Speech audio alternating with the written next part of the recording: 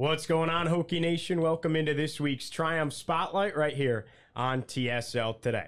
Our guest today is the 2022 ACC Men's Basketball Tournament MVP, statistically the best three-point shooter in the ACC this past season at 42%. The anchor of the defensive backcourt, you know him, you love him, Hunter Cattoor. Hunter Cattoor coming up next on this week's Triumph Spotlight.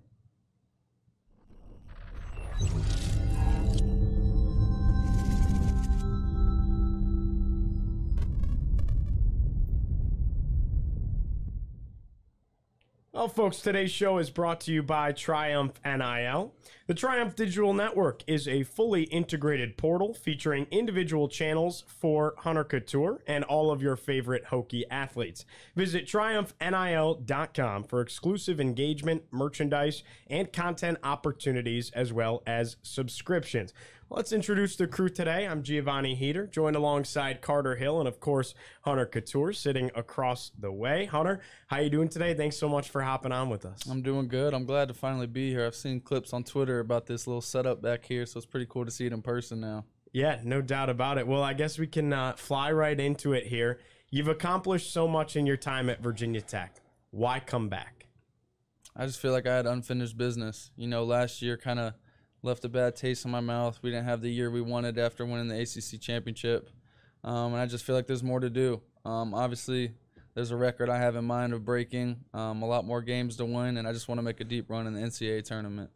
How tough of a decision was that for you, and what other opportunities were you maybe weighing? Yeah, it was tough. There were some days where in the morning I was thinking, all right, I'm coming back for sure. And then later in the afternoon, I was like, I don't think I'm going to come back. So it was flip-flopping a lot, obviously thinking about the professional route and weighing those options and things like that. But ultimately, it came down to I just felt like the relationships I had here with Coach Young, the coaching staff, and the players, I just felt like I had another year in me, and I wanted to prove more to our fans and to kind of to the country. When was it that you let Coach Young know you were coming back, and as well as your teammates, and how did everybody kind of react to all that on the inside house type of thing? Yeah, so I think it was about a week and a half ago on Friday. He was coming back from a recruiting trip. I was like, hey, can we meet up? He was like, sure.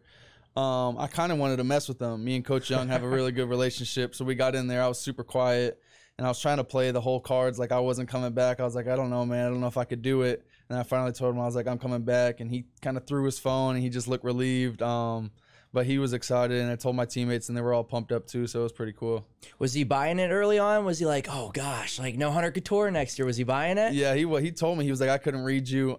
He's like, you got out of your car, and I didn't want to look at you. I was sick to my stomach, things like that. But it was all good. Well, I know he wanted you back. You mentioned the record next year. As a team, what is there left to accomplish? You've won the ACC, but I know you guys want to start maybe advancing in the NCAA tournament. What's there left to accomplish, do you think? I think the biggest thing is just having a good, strong conference record in the regular season. You know, a lot of times this past year we were, I think, the 11th seed. The year before that, a 7th seed. And then the COVID year we were a 3 seed, but there was a bunch of games that got canceled and stuff like that. So I think the biggest thing is kind of proving ourselves in the regular season, maybe getting a top 4 seed, top 8 seed, so we get a bye there. And then once we get to the ACC tournament, make a good run and be poised to make a run in March. I think that's the biggest thing. You know, all the games in November and December matter, but when it comes down to it, the biggest games happen in March. On Monday, Chase O'Brien, the young man who designed the shoes that Coach Young wore from the Carillion Children's Hospital program, got to ring the bell, signaling that he was done with chemo. You tweeted out saying that this was the best news that you had heard. What has Chase meant to you and to this program? Yeah, he's meant a lot. You know, kind of seeing his spirit in the locker room when he came and seeing him in the starting lineup, it brought a lot of emotions to all of us in the locker room and out there on the court. So it was so excited seeing that video. And kind of you've never seen him without a smile on his face. You know, he has no worries in the world. He's living life to the fullest. So I think it inspires all of us. Talk to us about your relationship with Coach Young. You mentioned the conversation. You've been with him for 4 years. He said nothing but positive things to say about you. What's your relationship like with him? Yeah, I'm glad he said a bunch of positive things about me because I'm sure behind closed doors he's got other things to say. But we have a great relationship. He's my dude. We've been through it all these past 4 years.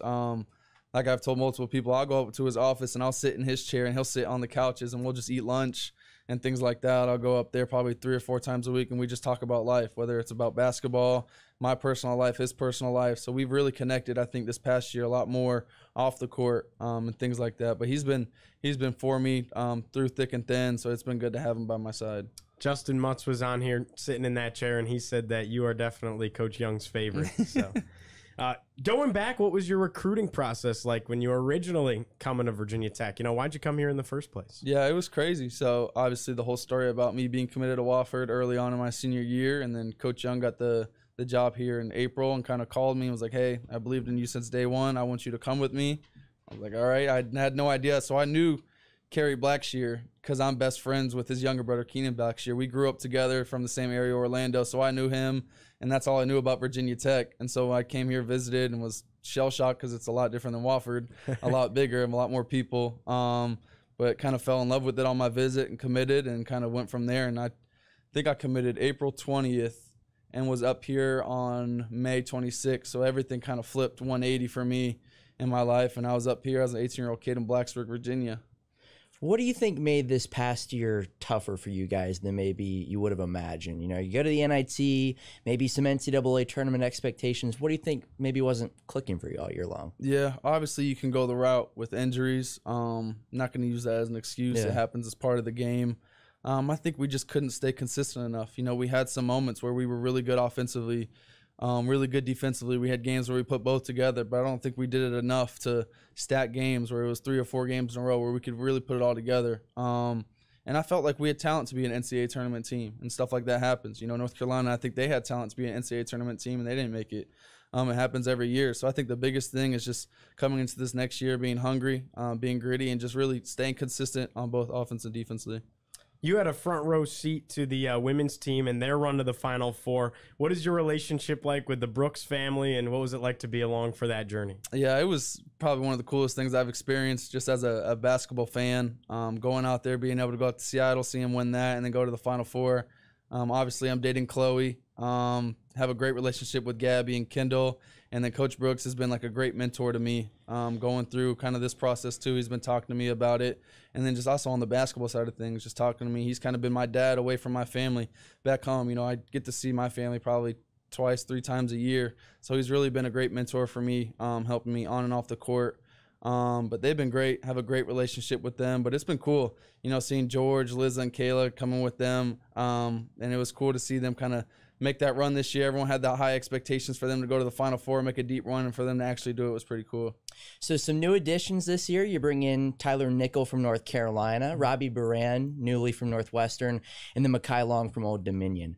How often have you talked to them? Have you had any communication? And what do those 3 bring to the table for next year? Yeah, so I remember Tyler, he visited here. I think it was between us and North Carolina out of high school for his kind of recruiting process. So met him on his visit 2 years ago. Pretty cool dude. Saw him this year when we played against him. I think he's a great player, can really put the ball in the hole.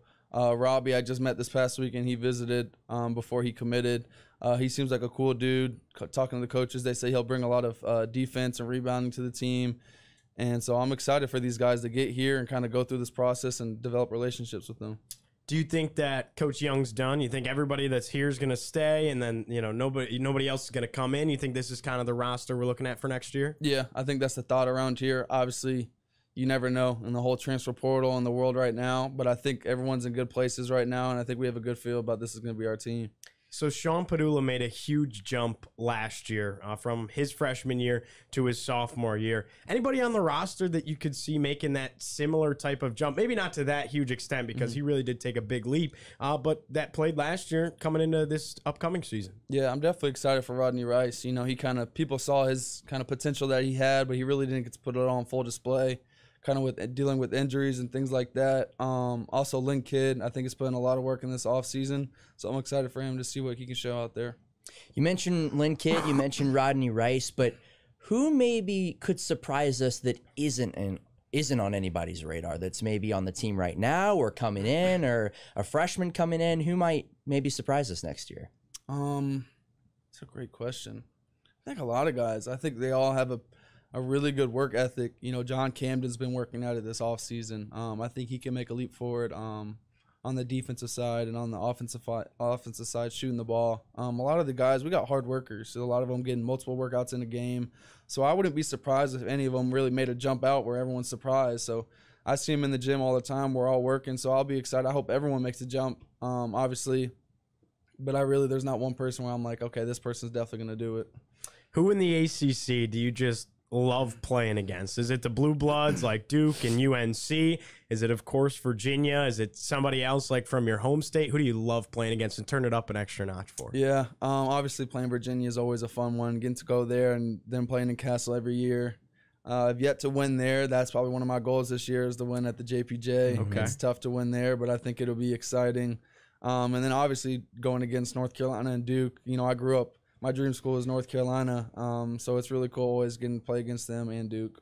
I feel like you got to say Duke and Florida State, too, a little bit. Florida State, that game in Tallahassee last year, and obviously Duke with the ACC championship game. I forgot, but Florida State was fun. So that was my first time playing at Florida State, and that was like the first time a bunch of my best friends from home go to Florida State, so they were able to go to the game. I had my parents there, my high school coaches there, so it was kind of a cool kind of party of going back to Florida and having them there to see that game. Well, what does the offseason now look like for you? A lot of early morning workouts, a lot of golf, and kind of just taking care of my body, making sure I'm healthy for the year. Trying to get in as much work as possible, but also trying to work smart and not work hard.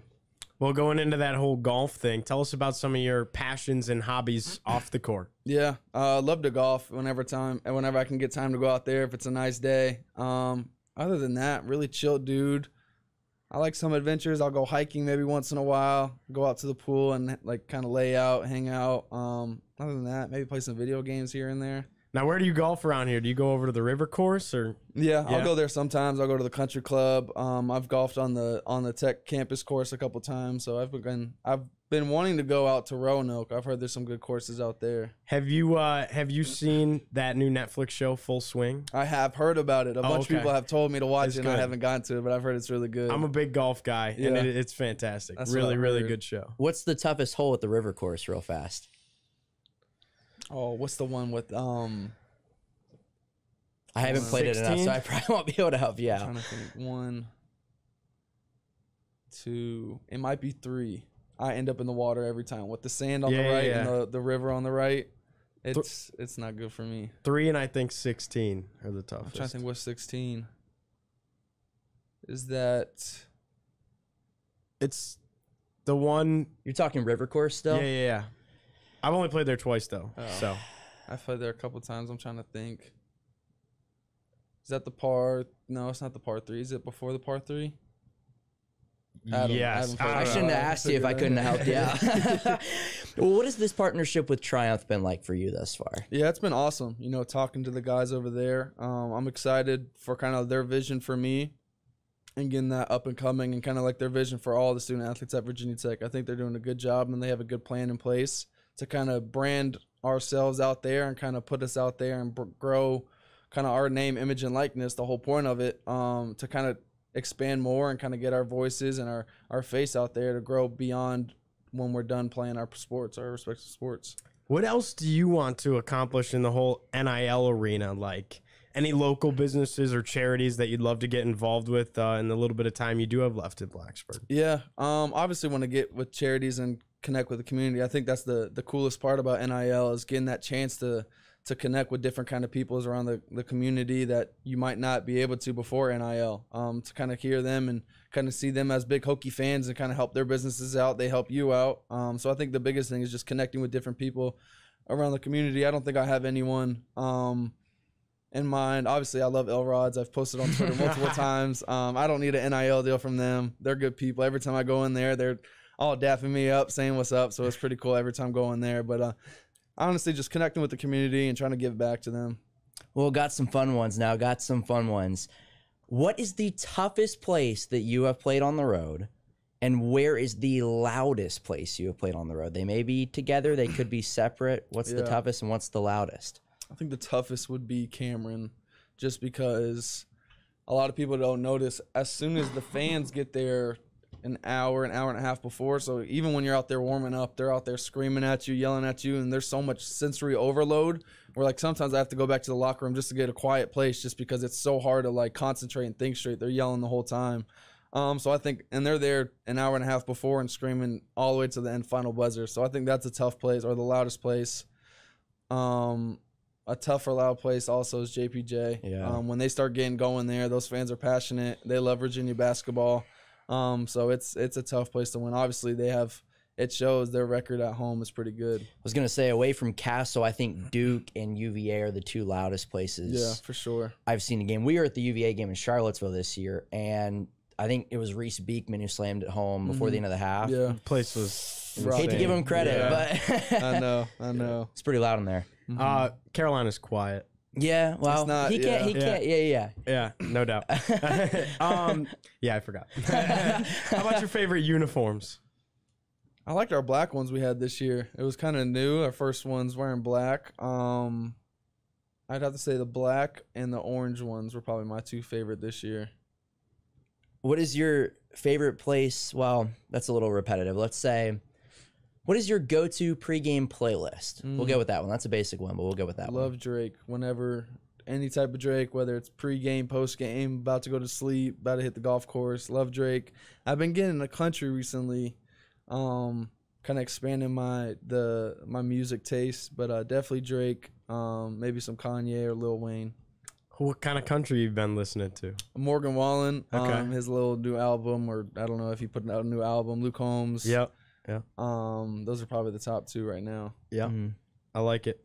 What's your favorite place to play? Now, it doesn't have to be like the craziest or wildest, but something that's maybe a little special or sentimental to you. Yeah, probably Florida State, just because it's close to home. A bunch of my friends go there, and kind of being able to see them before and after the game was probably cool. So I think that's probably my favorite place to go to. All right, this is an interesting one too. What is your favorite spot to hang out in Blacksburg? Sharky's. It's a Sharky's. little fun place. Okay. I like going there. Bingo night's fun. I won the other night. I was excited. But probably Sharky's or Elrod's. I think that's just a cool place to go eat and kind of hang out with friends. Do you go to trivia on Tuesdays? I don't. I didn't know they had trivia on Tuesdays. I have not been, but I've heard it's really, really good. I might have to do that. Yeah, we're sophomores. We can't go to We Shark. can't, unfortunately. How about your favorite Mike Young quote? Because there's a lot of them.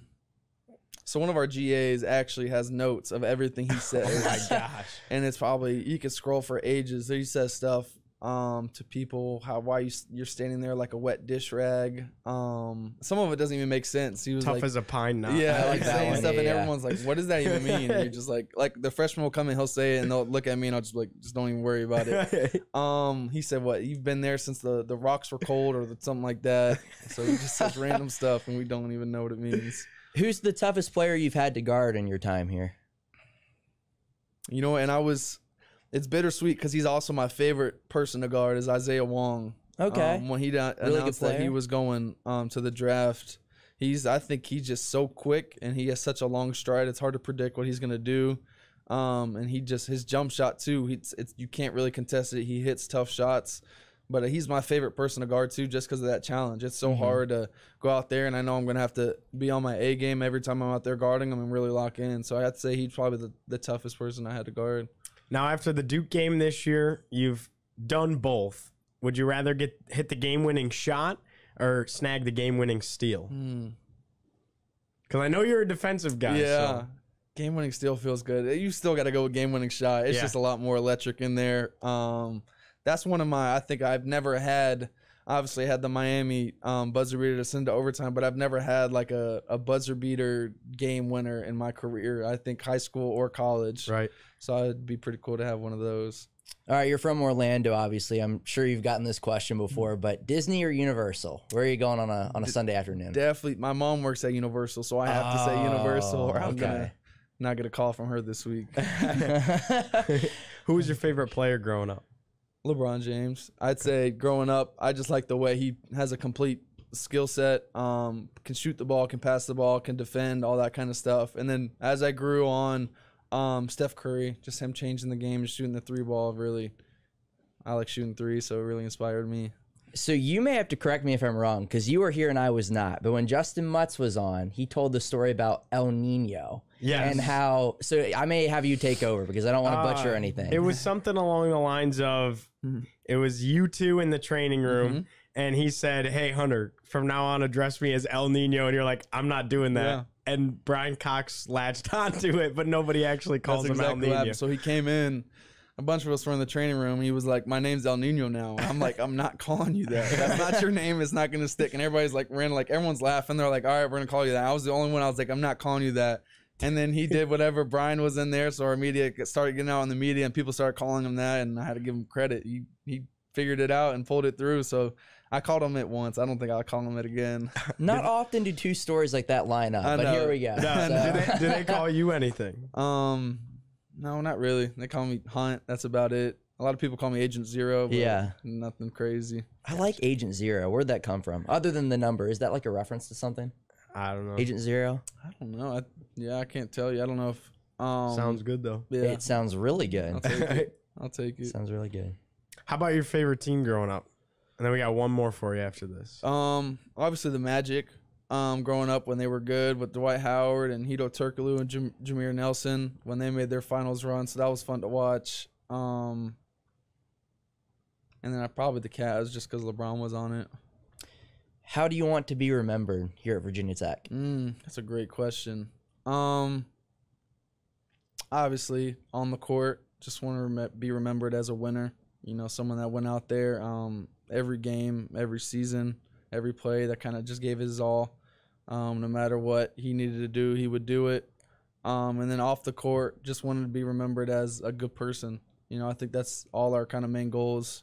Kind of what I take pride in, just being a Christian, just kind of being out there as being a good person. You never want to leave a bad image of who you are. No matter if I'm downtown and people want to say hi or take a picture, that might be their first impression of me. And I don't want to be that guy that's like, no, I don't want to do it. So I'm always wanting to set an example for the younger generation looking up to me, and also the people that are fans that are getting that one time to see me or to talk to me, that you want to talk to them, see how their day's going. Hunter, best of luck to you in the golf game this offseason, and we can't wait to watch you do it one more time next year. I appreciate you too. Thank you. All right, ladies and gentlemen, Hunter Cattoor. This show, again, brought to you by Triumph NIL. Thanks so much for joining us on this week's Triumph Spotlight, and we'll see you next time.